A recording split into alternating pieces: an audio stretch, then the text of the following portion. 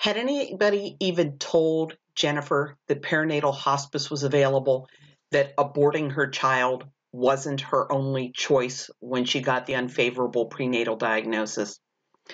I don't know, but I'm guessing not. This is Christina with the Sisyphean Journal, and today is February 7th.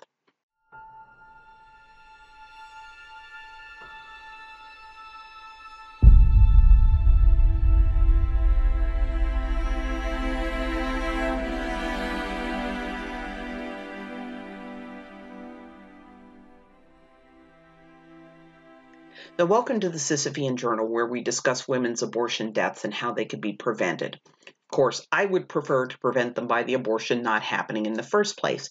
And if the woman persists, or if the people around her push her into an unwanted abortion, I want to figure out, how do we stand between her and the kind of quackery that abortion rights activists, both before and after legalization, seem to be totally okay with. Now, Jennifer was a 29-year-old kindergarten teacher, and she and her husband, TJ, were eagerly anticipating the birth of their little girl. They named her Madison Lee. But there was an unfavorable prenatal diagnosis.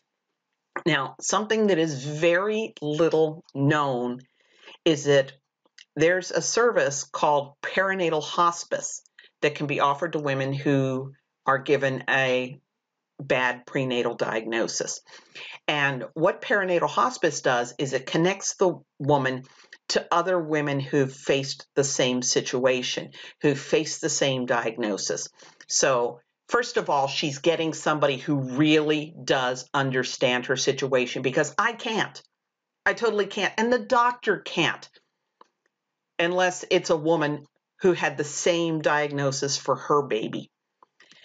And one of the nice things about perinatal hospice is the woman's able to develop a birth plan. She's able to think about what the prognosis is for the baby. The women make decisions about, do they want to go with a vaginal delivery or a C-section? Do they want to induce labor at a particular time? They can make all those decisions based on the mother's health, the baby's prognosis, and just decide what's best for the whole family. And then that maximizes the time the family gets to spend with the baby. Unfortunately, doctors and other medical professionals tend to push hard for abortion. And the reason is because doctors do not go into obstetrics because they want to walk through weeks and weeks and weeks of a tragic situation. They want to be there for the birth. They want to be there for the joy. They want to be there for the celebration. So when this horrible diagnosis comes down, they go into fight or flight mode. They want to get out of this situation. They do not want to see this pregnancy through because it's emotionally draining for them. They push for an abortion. The pregnancy's over. And that doctor never has to give it another thought for the rest of his life. But it's not that way for the woman and her family. No matter what the outcome is, an abortion or the birth and the baby dies, this is something that she's going to be carrying with her the rest of her life. I've never heard of a woman who regretted going with perinatal hospice, but there have been a lot of cases of women who regretted going with the doctor's recommendation for an abortion. And the other thing is that going for abortion maximizes the tragedy, because there are a lot of cases where it turns out there's nothing wrong with the baby. I know of 2 fatal abortions performed for fetal indications where the woman did not want the abortion. She was pushed into it, and then she died, and there had been nothing wrong with the baby in the first place. And the baby is perfectly healthy. Well, fat load of good it did if you go for an abortion and the baby's healthy but dead.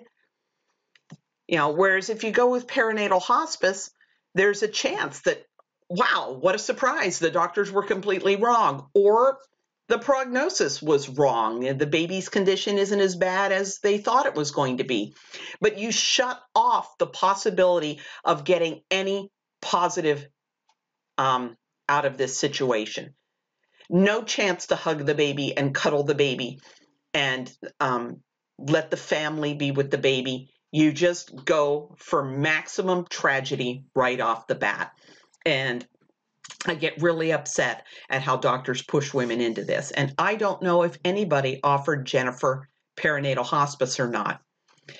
But when she was 33 weeks pregnant, she went to Germantown Reproductive Health Services, which was a National Abortion Federation member, where Dr. Leroy Carhart was going to do her abortion. Now, he had already been the doctor involved in the abortion death of Kristen Gilbert.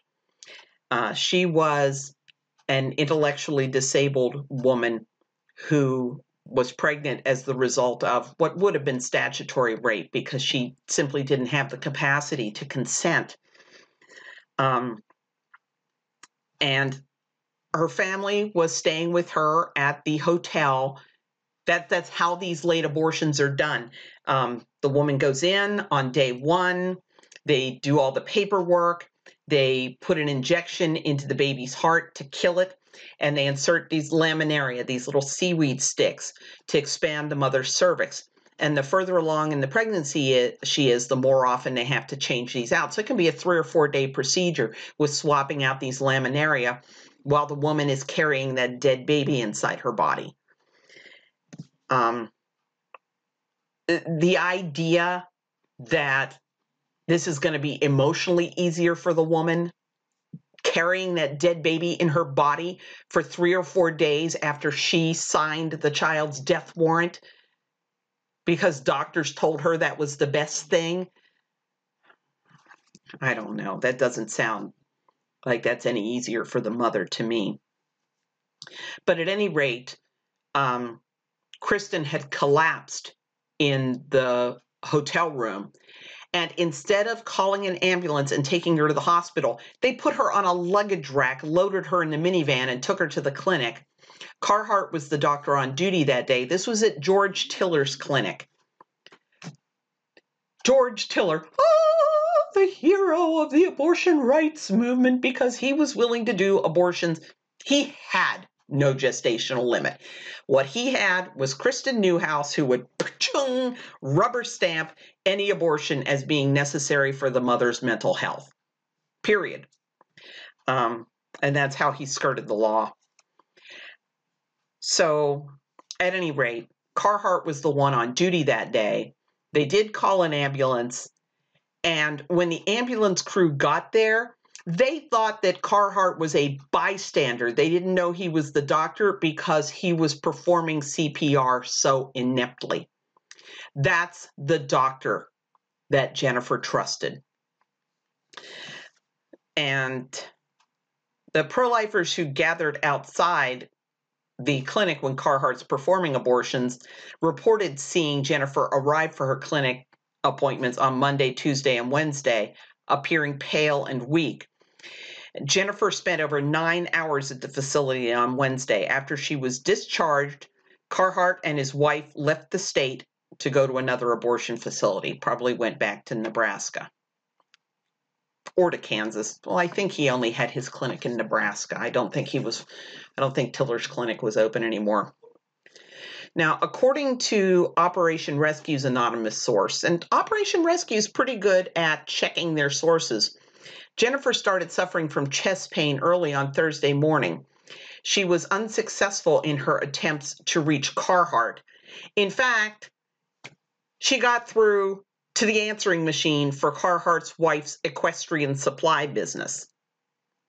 So, fat load of good that does you when you're suffering abortion complications. This woman needed medical care, not equestrian supplies, and she wouldn't have even been able to get the equestrian supplies because it was an answering machine. But about 5:30 a.m., Jennifer's family finally took her to the hospital. Staff were unable to get in touch with Carhart at the time. Eventually, he did return their calls. Jennifer was suffering from massive internal bleeding, and she coded 6 times as the staff struggled to stabilize her, and she finally died at around 9:30 a.m. The medical examiner determined that Jennifer had died from a clotting disorder, disseminated intravascular coagulopathy, DIC. That's when the clotting factors in the blood get out of whack. In some forms of DIC, the blood clots too much. In the form that I've been seeing in the abortion patients, the blood just basically turns to water. It pours out through every hole it can exit through. It just seeps out through the IVs. The noses will start to bleed. So it was, and the DIC was caused by an amniotic fluid embolism, which is fluid from the baby's amniotic sac got into Jennifer's bloodstream. So that caused the cascading series of problems. Amniotic fluid embolism and DIC are rare and difficult to predict, but they are also known complications of this sort of abortion, and doctors should be on the alert and ready to deal with them. So could Jennifer have been saved if, instead of following Carhart's instructions to call him first, she had just gone straight to the hospital? Or maybe if Carhart had answered his freaking phone instead of just letting it ring through to his wife's business? Yeah, it could be the embolism would have killed her anyway, but certainly nothing Carhart did helped. And again, perinatal hospice would have at least offered Jennifer and the family some time with little Madison instead of having her killed with an injection straight into her little heart and Jennifer carrying that baby around dead inside her for days on end before she died herself.